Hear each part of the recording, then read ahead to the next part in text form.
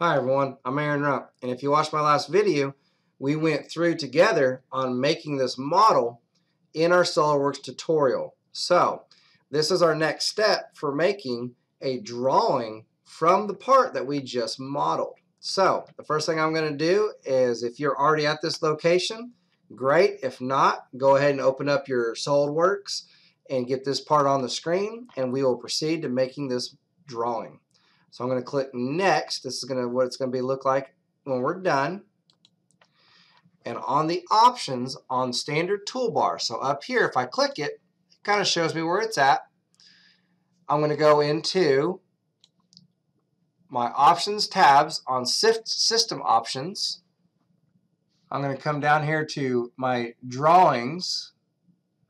And then under drawings, I'm going to go to display style. So I'm going to click on that. And it says under tangent edges, select removed to hide transitional edges between rounded or fillet faces, then click OK. So I'm going to come over here to tangent edges. I'm going to select removed, and then I'm going to click OK.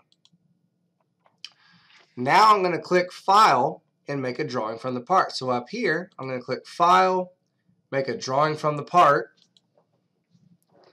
And then it's going to come up with this. Now here's where you just got to be careful on where we click at and take our time. In the sheet, okay, I have all these templates. I'm going to select a drawing and click OK. But I'm only going to use a certain one. So clear only show standard format. And we're going to grab the top one. And then we're going to click OK.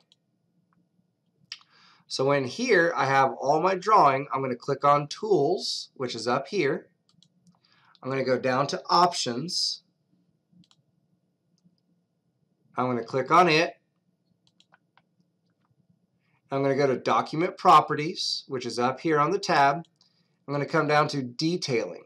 So in Detailing, under the Auto Insert on the View Creation, which is going to be right here, I'm going to clear center mark holes, and I'm going to click it.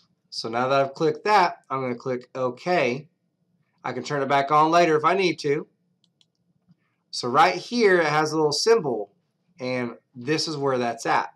So I'm going to clear the Auto Start project by deselecting right here. Once I click on that, I'm going to drag the top view into the drawing area, right about there. Kind of make it look like it is down here. In the Property Manager, under Display Style, I'm going to click Hidden Lines Removed. So I'm going to click on that one right there. So there's no more hidden lines. Then I'm going to click OK. So here's my basic drawing. So we're going to create a section view. So section view, which I click right here, is right up here. And there's a bunch of options we have here, so we're going to be careful on what we click on. In the Property Manager, under Cutting Line, we're going to go on to Vertical. Now, most times it's going to be selected for me. But then I'm going to come here, I'm going to click Auto Start. I'm going to move my pointer to the center of my part, and I'm going to click. And I'm going to come over here, and I'm going to drop it. Once I drop it, you'll notice that it doesn't look like the screen here. That's because I have to flip the direction. Under Cutting Line, I'm going to flip the direction. If you'll notice, my arrows show which way the cut is going. And then I'm going to click OK. And then I'll click Creating a Detailed Line. So this is just another view. It's right up here. We're going to click on this. I'm going to move my cursor about right there. And I'm going to click and hold until I have that right there. And when I let go of it, it's going to make my additional view right here. Now, if you don't like the size of it, we can fix that. 1 second. I'm going to drop it right there.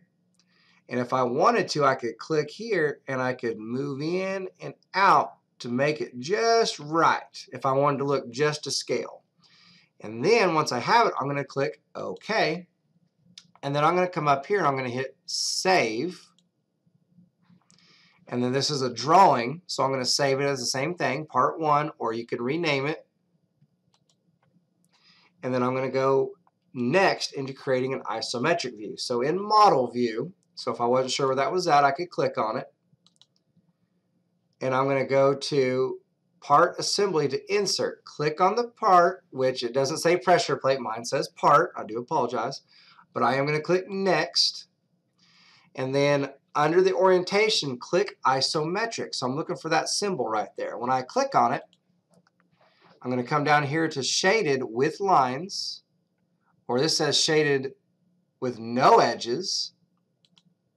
And then I'm going to, under scale, use custom scale. So I scroll down, custom scale, and I'm going to have it set to 1.2, which is kind of what it was already set to. So now, when I move my pointer into view, I have a place for my part to go to. I'm going to click one time to place it there.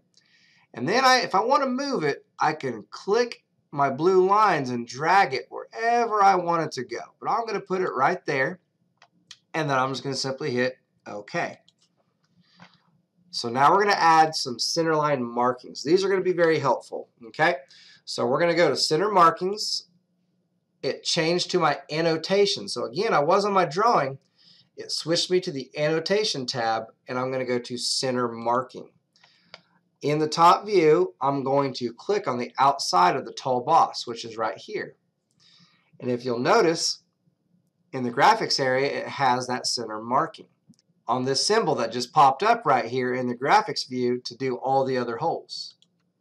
So just by clicking once and then very carefully clicking twice, you can see that it is right there in our graphics view. So that's very helpful. So I'm going to click OK.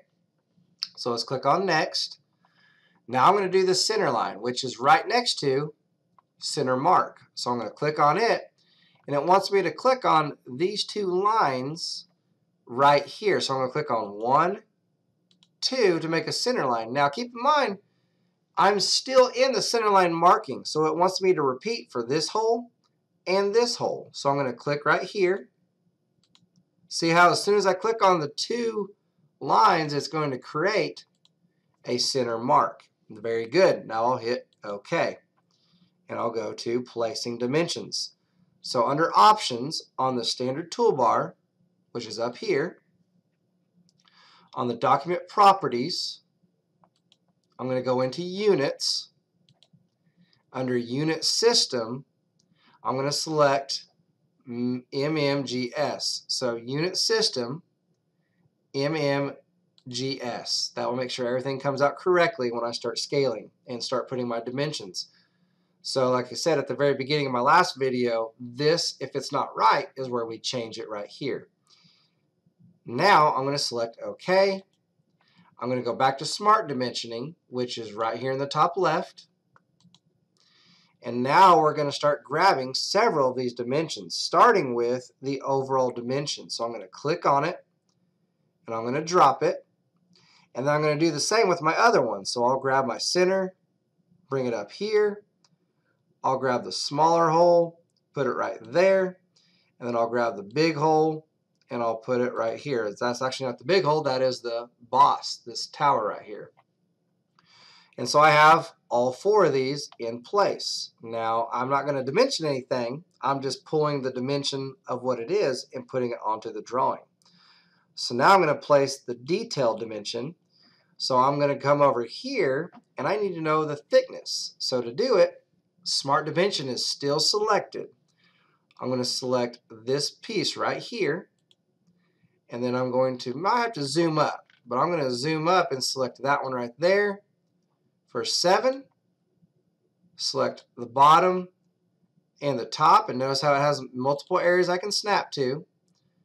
I have the top right there, and then I'm going to grab my radius right here. And if you can't click on it, you can zoom up as close as you want to get that move, and then I can zoom back out to put it where it needs to be, and then I can click on that again to put me where I need to be. So next we'll go to modifying the text. So I'm going to select the 27 boss right here. Notice how it has the 6 times. We're going to indicate when I click on it, I'm going to come click up here. Now remember, I can move my cursor around, but it wants us at the front. And I'm going to hit 6X. So if you'll notice on my screen here, I'm going to click and drag it a little bit so I can see it. It put 6 times that diameter. And then it wants me to put on the next one right here on the 25 that it's going to be through. So as I click on it, you'll notice that it highlights it and changes. So that is going to say through at the end. And if you want to, you can caps lock it. And then the next thing I'm going to do is click OK. And then that completes your drawing. The only thing I want to do now to make it look just like these, we're going to modify these to where it doesn't have the 0 on it.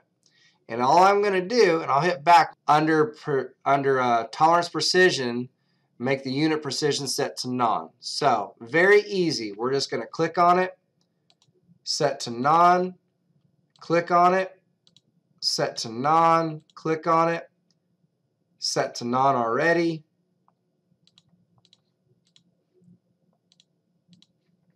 And just like that, we are completed. So even if you do miss a step, the cool thing about Solidworks is you can come right back to it. And at this point in time, it's whatever you want to do to personalize it. So congratulations on finishing this tutorial, and I hope this helps. Thank you again for watching. My name is Aaron Rowe.